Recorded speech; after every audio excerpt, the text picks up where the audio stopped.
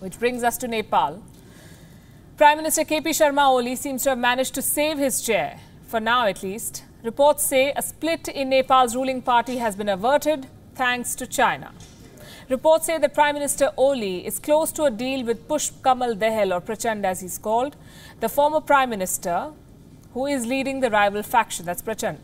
All through this month, we have seen China's ambassador to Nepal, Hou Yanqi, in action. She has actively engaged with all the stakeholders, including the President of Nepal, Bidya Devi Bhandari.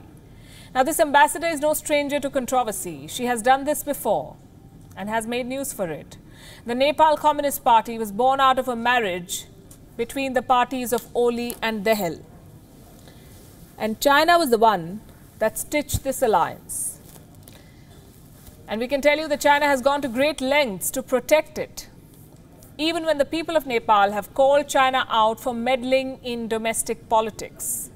There were protests this time too. People were out on the streets. Nepali newspapers questioned the Chinese ambassador and her role.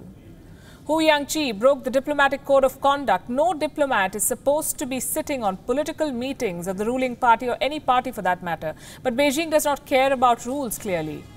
Here is how brazen China was about the entire affair. The press in Nepal spoke to the spokesperson of the Chinese embassy. He was asked about the objective of the ambassador's meeting. And you have to listen to the response. The ambassador, and I'm quoting, did not wish to see the NCP, that's the ruling party, in trouble and wished its leaders would resolve their differences and stay united. So they've said it. Ambassador Hou Yanqi, as I said, has done this before.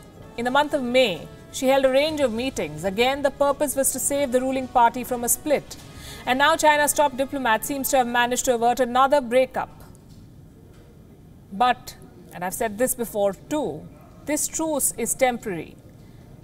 Here's another report from Nepal meanwhile. It says Prachanda has ruled out an early general convention of the party. He says various issues still need to be sorted out. Allegedly, Prachanda was criticized after reports came out that he has reached a deal with Oli. Members of his faction are unhappy with the way things have turned out. They want Oli to step down as Prime Minister. So Prachanda seems to have stepped back from that demand.